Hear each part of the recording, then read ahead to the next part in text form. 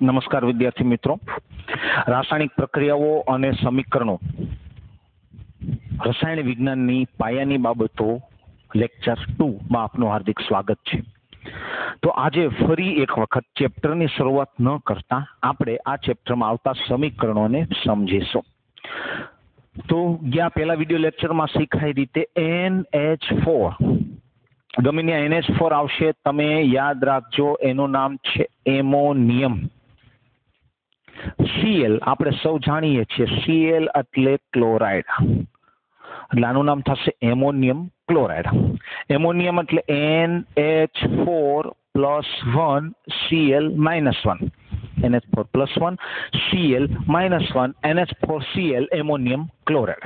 એ જ રીતે પેલું નામ આખું લખશું Ag નું નામ છે સિલ્વર, Cl એટલે ક્લોરાઇડ, તો આનું નામ થશે સિલ્વર ક્લોરાઇડ Ag + 1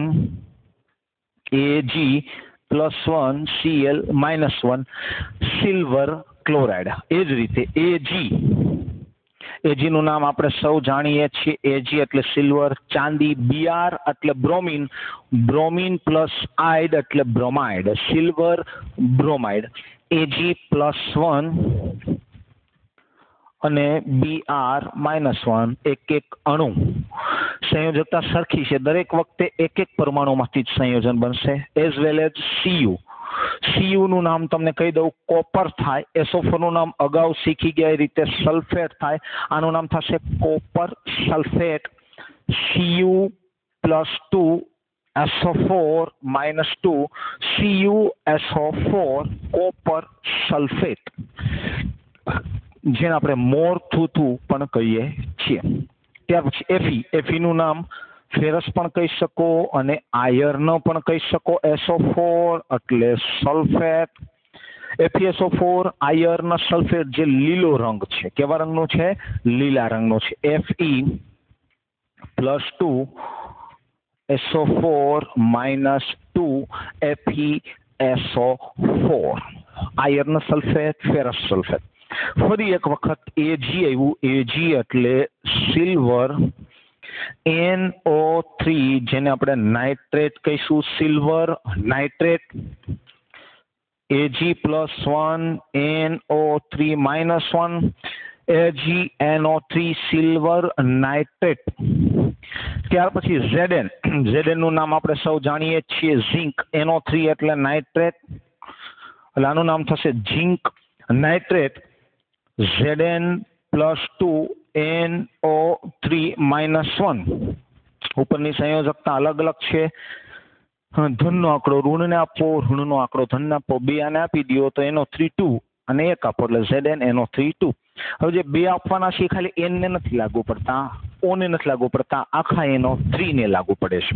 એ જ રીતે Zn એટલે ઝિંક, SO4 એટલે સલ્ફેટ, એટલે આનું નામ થશે ઝિંક સલ્ફેટ. Zn + 2 અને SO4 - 2, Zn + 2 SO4 - 2 ZnSO4 zinc sulphate.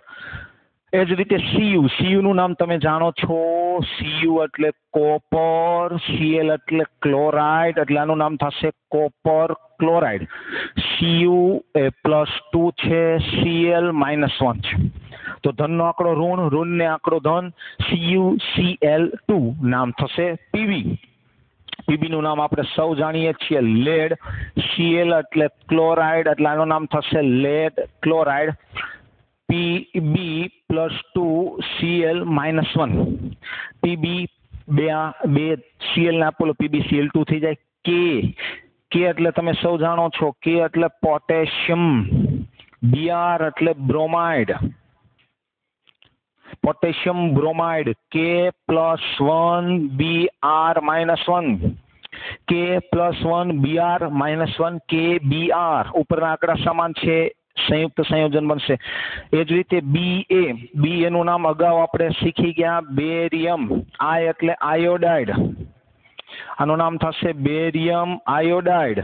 Ba + 2 I - 1, ધનનો આંકડો ઋણનો આંકડો ધન.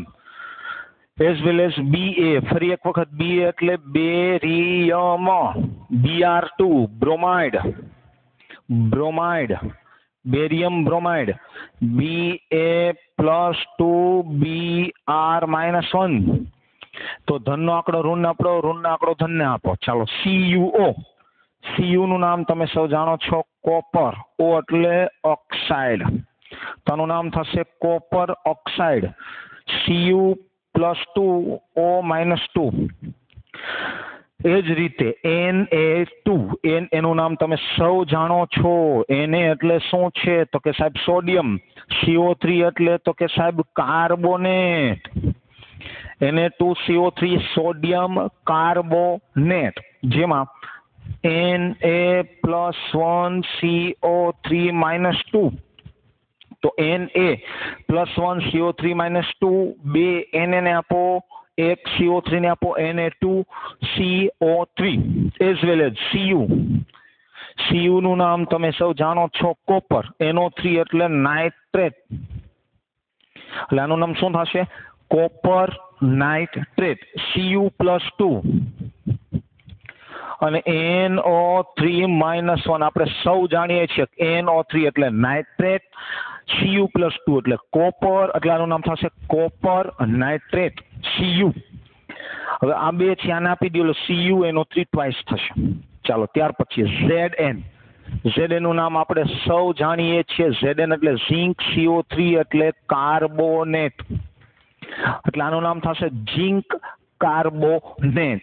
Zn+2 CO3-2. Zn+2 CO3-2 ZnCO3. ચાલો એ જ રીતે Na નું નામ આપણે જાણીએ છીએ. Na એટલે સોડિયમ, NO3 એટલે નાઇટ્રેટ, તો આનું નામ થશે સોડિયમ નાઇટ્રેટ. Na+1 NO3-1.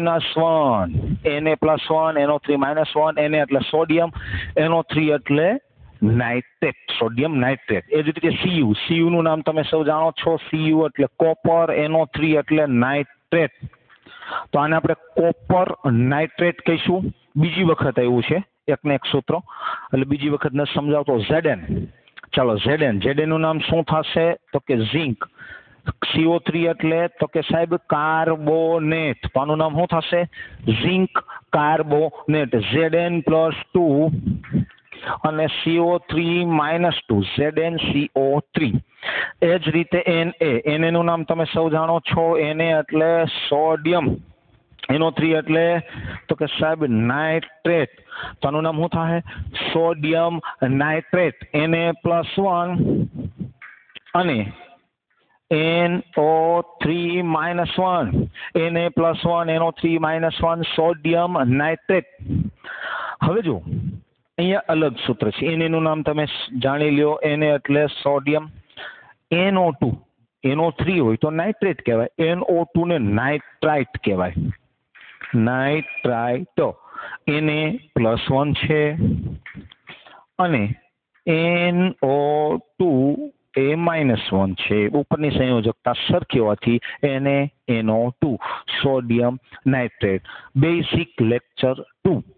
બધા જ સૂત્રો 5 વખત લખવાના છે, રફ બુકમાં લખવાના છે, અને ત્યાર પછી ચેપ્ટરના પ્રશ્નો લખવાના શરૂ કરશો. આભાર.